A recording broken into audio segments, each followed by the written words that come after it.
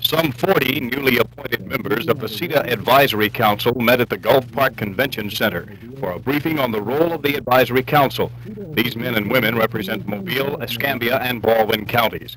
CETA officials say more community involvement is needed, and it's the Council's job to develop programs to accomplish that goal. And one of the programs that we are hoping to place a lot of emphasis on at this time is what we call OJT, on-the-job training. Our executive committee, under the leadership of Commissioner Gary Greeno, is very much interested in our OJT component because this lends itself to permanent employment after training. CETA recently received a $6.9 million allocation for operation for the next 18 months, and the program is expected to bring up to $13 million into the area during that period. Wayne Barnett, Channel 10 Newsbeat.